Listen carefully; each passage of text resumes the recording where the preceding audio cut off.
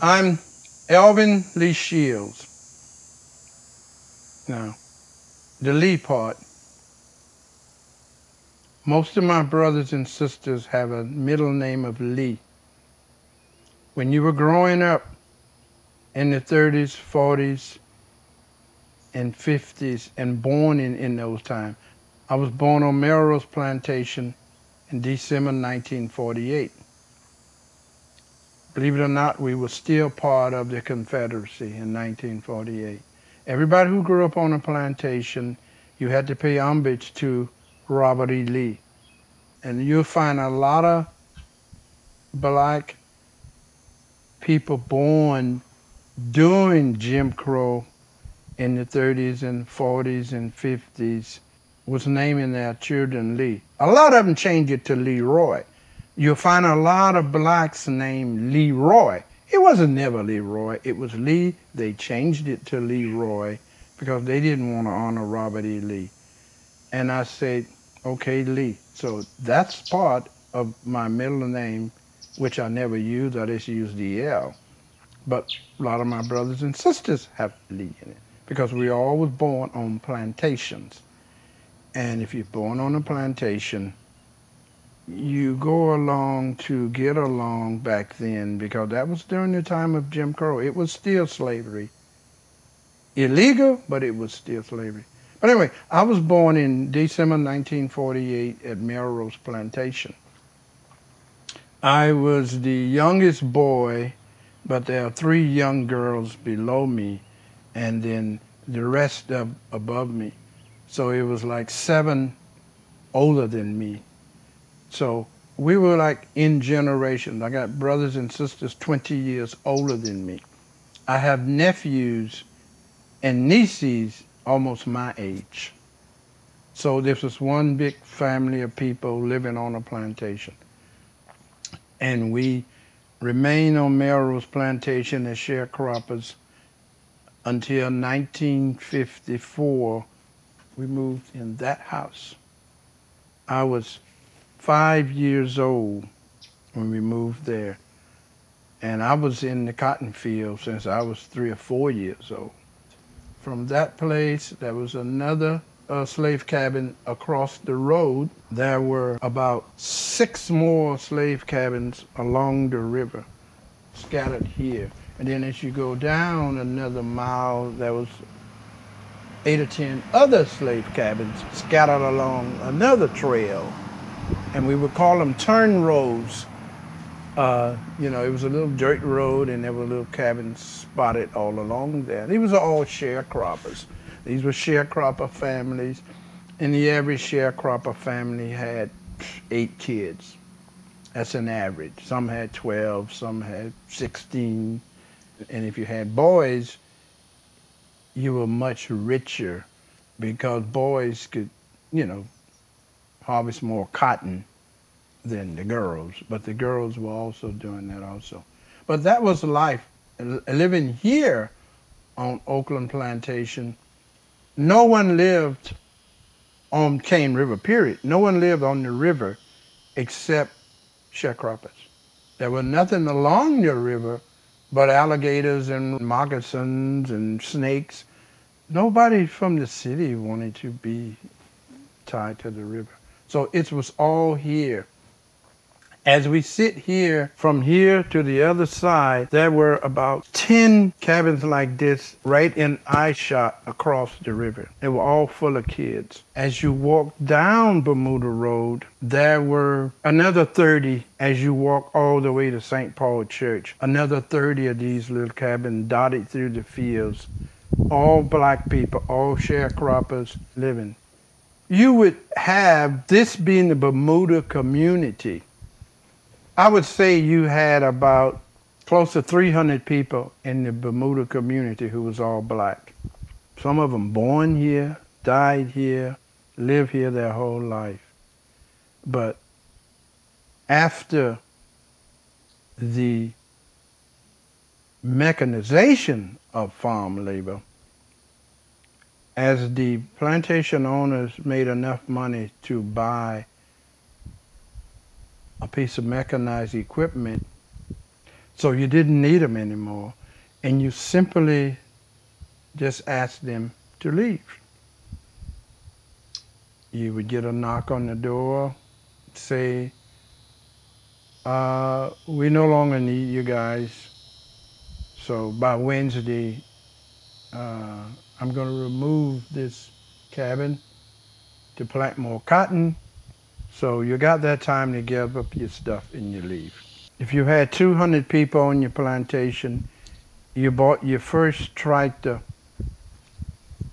you lost maybe 20%. You bought your second tractor, you lost another 20%. When you bought your cotton machine, you lost 40%, you see? After all the big plantations got cotton machines, you had maybe 20% of all the sharecroppers living on the plantation left.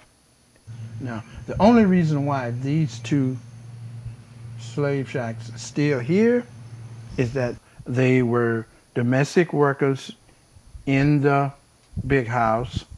They were guys who learned to drive and operate the machinery, and their families were stayed here. But you still had corn harvesting, you had pecans, which was a big operation. But what happened was that people will come down from the city to pick the pecans. The people on the plantation will maintain the plantation. So you had maybe 15, 20 people living on the plantation, working to maintain the plantation. But this was a community of black people, a big community. On Saturdays, the boys and girls would meet on the bridge, going back. The store was open, they're going back and forth. Saturday evening, because you worked until about 3 o'clock on Saturday. Then you get off, you know, and then you will have maybe 25 cents in your pocket.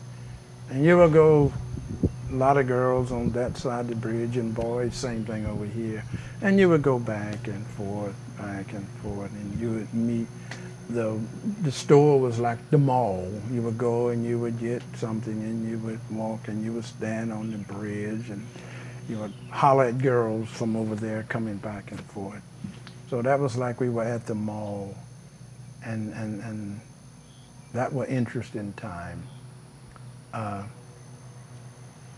If you were lucky enough to marry one of the girls from the other side, on this side, you were basically almost stuck here. But most of the parents would say, you can't date that girl. She's your cousin. And 70% of the time it was true. But they said it to make sure their daughter didn't get stuck on the plantation with a stupid plantation boy. Oh, you can't come and date my girl. She's your cousin, you know. Tell me how. I said so. No, that's it. But for the most part, these were all families. My mother said to me, if you both call the same people uncle and auntie, you can't marry her. I don't care if she's your 22nd cousin. And I'm going, gee, I'm never going to get a wife around here. So it protected a lot of the girls because they wanted their girls to go on to school and to meet other people. You know what I mean? And the boys on the plantation were like, what's going to happen to us, you know? Who cares? You're on your own here, but you're not marrying my daughter and taking her down. And the ones who wound up marrying the girls on the plantation. And that's basically what happened. They moved into a place like this and started that same life over again. And that's what the parents were fighting. But growing up here was simply, you got up in the morning at sunlight, you had breakfast and you went to the fields. And at noon, you come out of the fields, you come home, you had your lunch, then you went back to the field. At dusk or dark, you came out of the field and you made dinner, you sit on the porch, you had conversations, and then you went to bed because you got to get up early in the morning, and you do this thing over and over again. For far as going to school, the kids on the plantation didn't get to school until after the crops were in, which was around first week of December. So the kids who were on the plantation, and that were 80% of the kids who went to the black high school, which was down at Melrose, St. Matthew, they would show up in September to register for school in order for the school board to be able to get the funds to keep the school going. But the kids in reality didn't show up back up until the crops were in.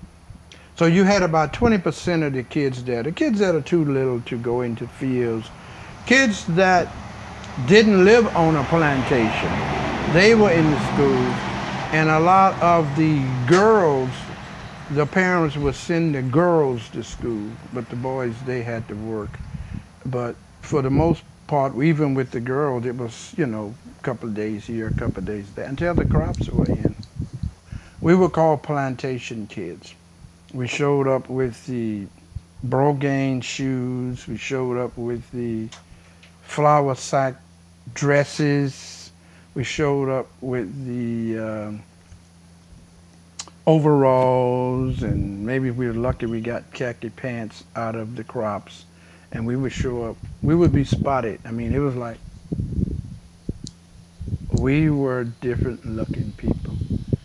But what really happened, once these kids get to school, because they had it beat in their brains from their parents, is that once you get to school, you better learn or you'll be doing this forever.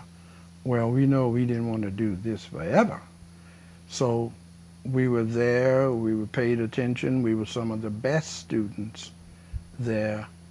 And of course the teachers would also keep in touch from the time we registered in December, in September to December. They would keep in touch. They would come by, talk to the parents, talk to the students. Sometimes they would even teach classes to those kids. They would get them together at one cabin or another and try to teach them, to try to keep them up. Because you got to keep them in school, because if you didn't, the school would lose funding based on student population. So you had to keep communicating with them and encourage them. Okay, now when the crops are in, you coming back, right? Okay, that usually when the boys got 16, 17 years old, if they didn't wind up marrying and starting a family in the middle of the plantation or leaving, they would stay in school. But I would say 70% of the boys left school before the 10th grade. But the girls, if they didn't get married, they stayed in school, graduated, and they went on. But I graduated in 1967. I would say from the time I started school in the first grade until the graduation in 67, we lost 60% of the boys and maybe 10% of the girls from that class. You take the first grade class and the senior class, and we lost a lot of them because, you know, it was like, okay, what are you going to do? We can't afford to send you to school. So once you get old enough, you got to work full time on the plantation. And my group was the last group to actually live on a plantation until we graduated. After that, it was total mechanization. Nobody needed you on the plantation. You were forced off the plantation, and you went to Natchitoches, or you went wherever you went to make a living. There was no way to make a living on the plantation.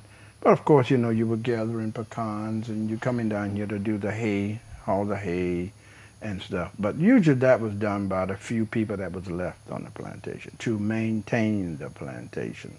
Now, some of the plantation sharecroppers had big families, and they were dedicated to being a farmer, sharecropper or whatever, they had enough children, a lot of the families joined in together, and they had enough to buy a couple of mules, to buy a couple of wagons, and to buy some plows.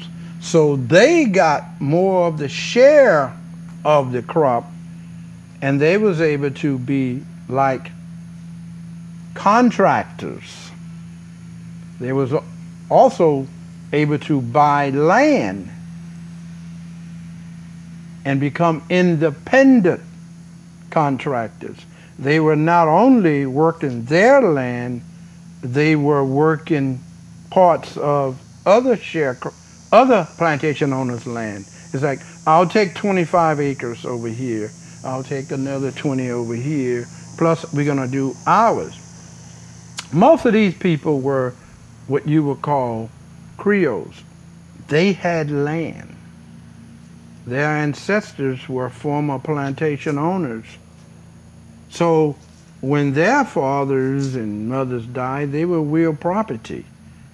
But the black, they got no property. And if you was able to buy some property, it was such a small amount that you weren't going to make much out of it anyway. That's what you would call a dirt farmer. You know, but you still had to go to the plantation to find work to basically augment what you were making. And soon as the crop prices fell apart, you lost the little land you owned. That was 1965, 66, 67. People think, well, that was, no, that wasn't long ago.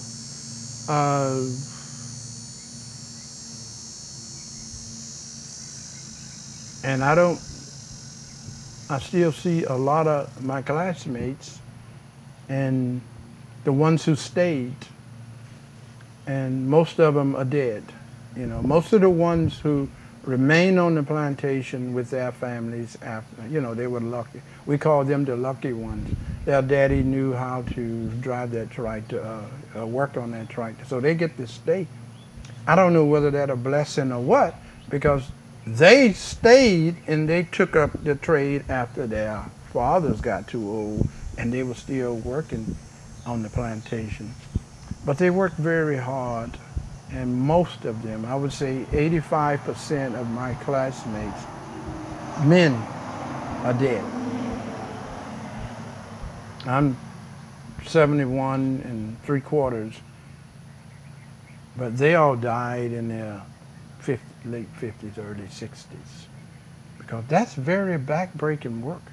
It's hard work, but it's life on a plantation in a nutshell. On any plantation, that was a life.